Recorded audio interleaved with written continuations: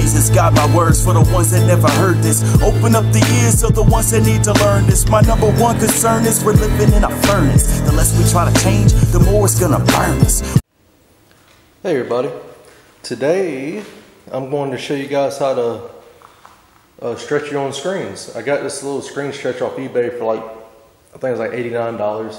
I've already done one.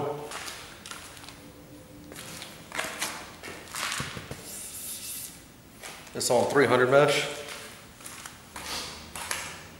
Working by myself and not having a whole lot of business, I try to save money where I can. And one of them was stretching my own screens. I'm doing this video on my new camera. It's a Nikon 3200. I got it cheap off of Facebook. Once I get it set up at a good position, I will start showing you guys how to do it. So yeah, here's my screen stretcher. I got cables on it so it doesn't pick up. I made a little table for it to sit on as well.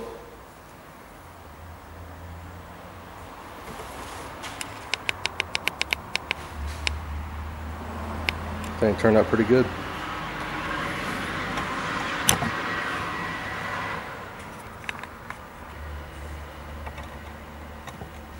So right now, I'm going to put this cloth on.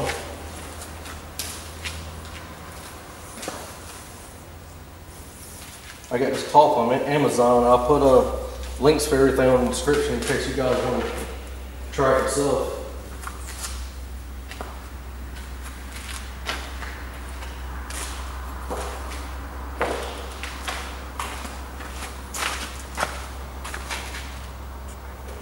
So what you're going to want to do, you got these little slide rails. You're going to try to get as close as you can. Just kind of a little bit overlapping, not much. That way you're not wasting a whole lot. You're going to slide this rail in.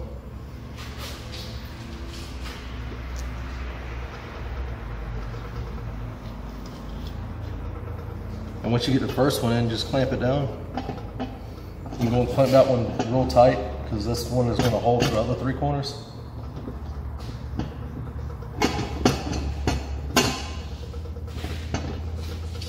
And while you're at it, if you've already done one, you want to set your wheels back all the way back so you got all the play, all the slack out.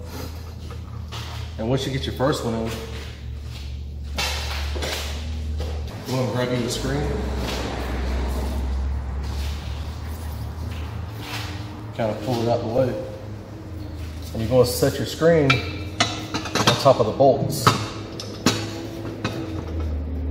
Again, make sure all your wheels are turned all the way back if you just did one. That way you got all the room back.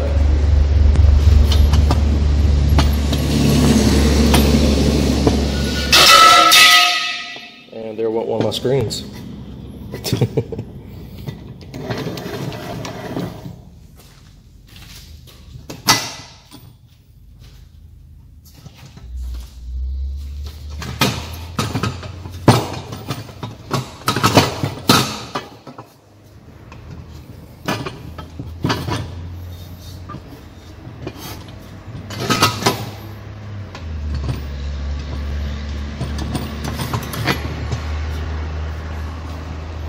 So you can see I have it sitting on top of the bolts in front of this plate. You just have a plate in front of it. You want the screen to rest against that plate on top of the bolt.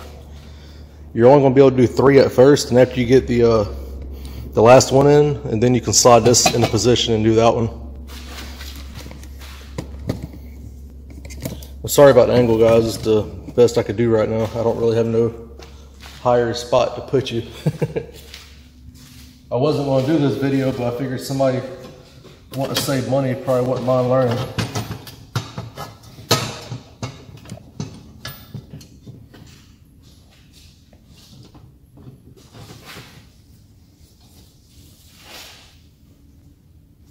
And then what I'll do is this back corner here, since it's already cut,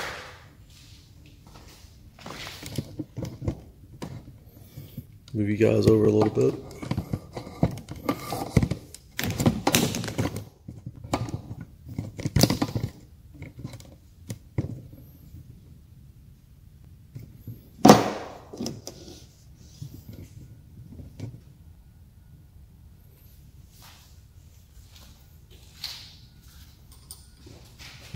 Gonna loosen these up a good bit.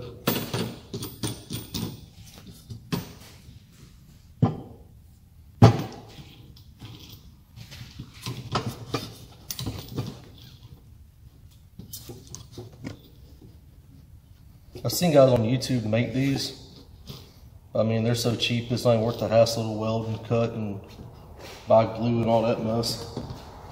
But to each his own.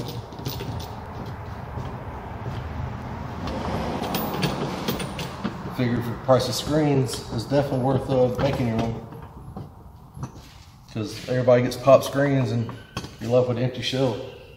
And if you live like where I live, there's nowhere to really re-screen for you, so you got to do it yourself or buy new screens.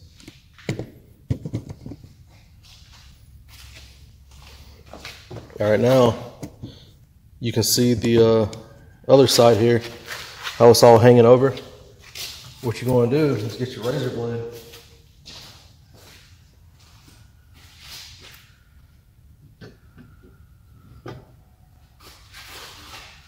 and I always cut it where the handles are, like right behind it, because I'd rather have too much than not enough.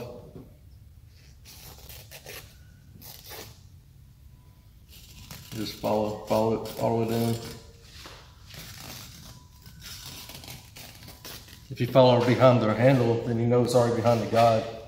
That's why I do it right there.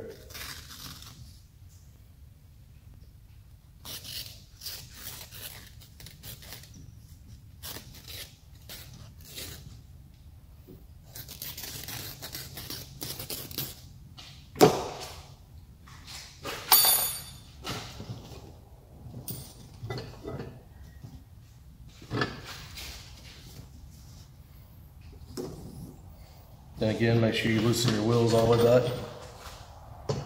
That way you can just kind of pop these in, you don't have to slide them in.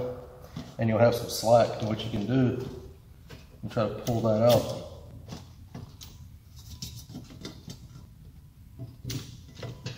You can actually pull it behind the bar. And as you can see, it's starting to straighten up. It's going to have a little slackness into it, but that's okay. Because once you tighten these down, you can loosen those and pull some slack out if you need to. But I mean, you're about to stretch it anyway, so it's not a real big deal. You just don't want it just hanging down, you know. Get it pretty snug. And then we'll go around to this side and just cut it. Put you guys on the other side.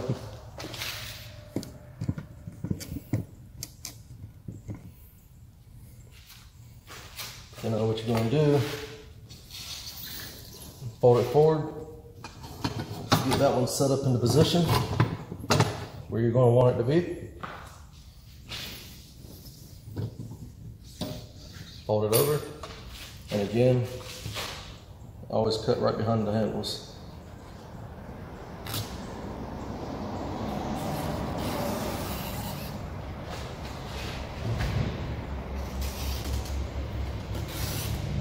If I lose 2 inches of pulp, I'm not mad at it. I'm still saving a ton of money.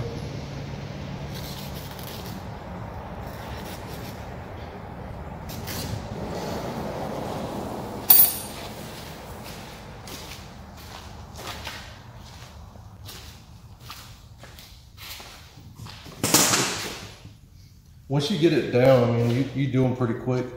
I'm kind of going slow now because if I go too fast, I can't really concentrate on talking about it and doing it. I mean, slide it right on in. Once it's slid in, pull a little slack out. Tighten them up. Make sure your grooves are lined up. The bottom of these plates is just basically like a serpentine belt cut. and glued onto the metal. So you just line the serpentine belts up.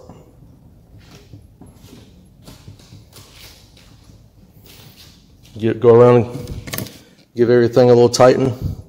Make sure everything's tight. And then earlier when I said make sure your wheels are turned all the way out, all you're going to do now is crank it in. All right, now you see it's starting to tighten. All the slack is out. And you'll see the creases start to come out. And now come around this side. So you got creases in it. And what I do, I just go around until I get all the creases out, and then I go by feel, by how tight. See how the creases just came out?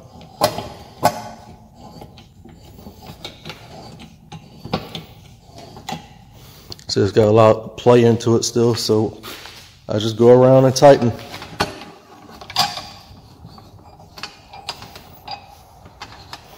This is a good thing to do on like a Sunday.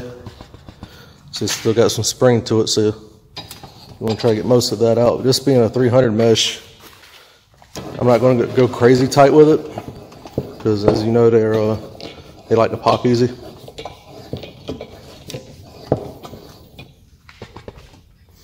It's got a little springy to it. I'm going to give it probably one more go around. I'm going to call that one good. On 110, you're going to want to make sure it's really tight.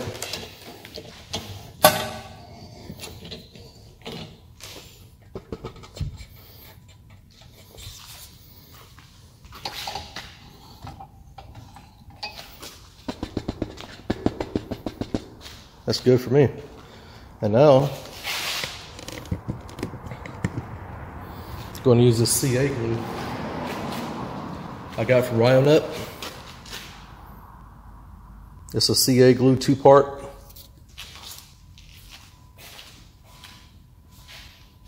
And you're going to, let me grab this camera. I don't know if you can see or not.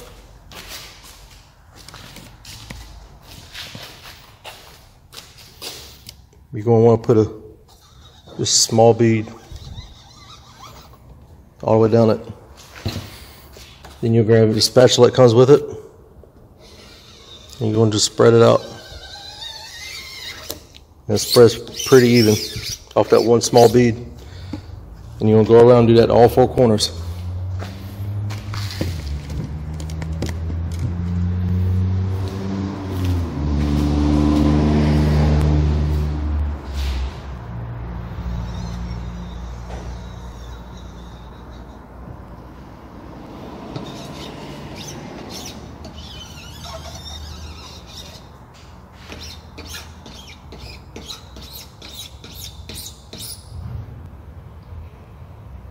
Sometimes you have to add a little bit, just do a drop and smear it out.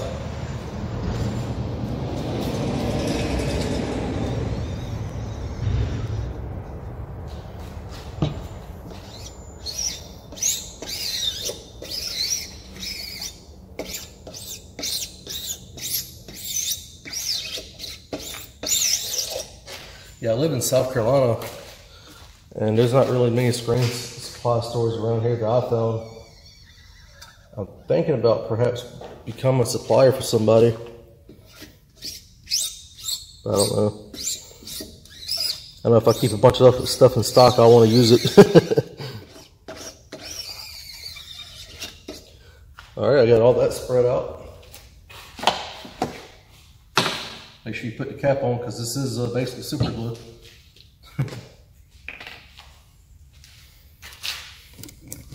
And then what you're going to do, use this 2-part, this activator for the CA glue, and you're going to go around and just go around and spray it. You don't need a whole lot. Like I said, this stuff will last you a long time if you just be frugal with it. I've already did 3 screens, and that's all the glue I've used. That's all the activator I've used. I mean, you can do a lot of screens with this stuff.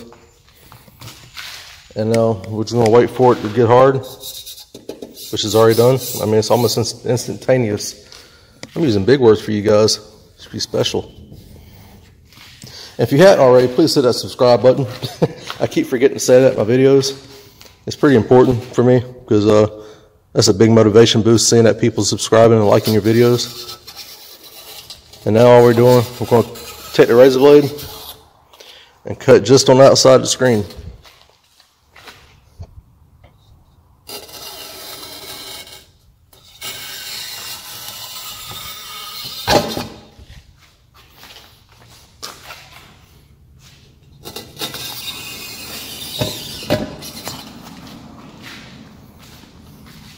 Just like that.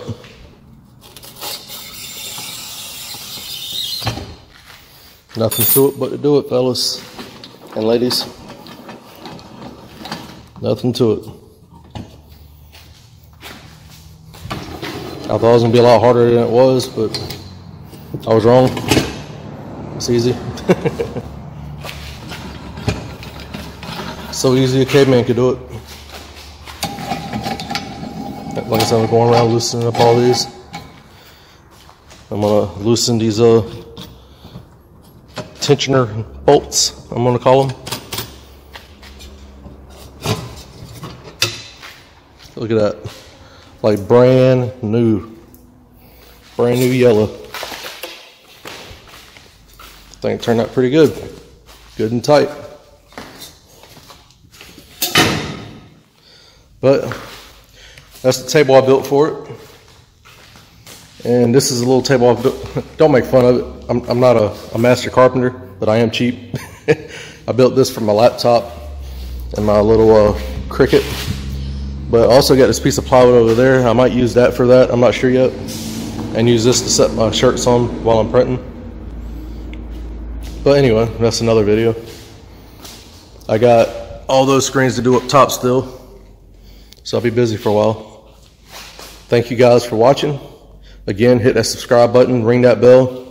I'm going to try to put as many videos as possible out for y'all. And take care. God bless. Peace. Jesus got my words for the ones that never heard this. Open up the ears of the ones that need to learn this. My number one concern is we're living in a furnace. The less we try to change, the more it's gonna burn us.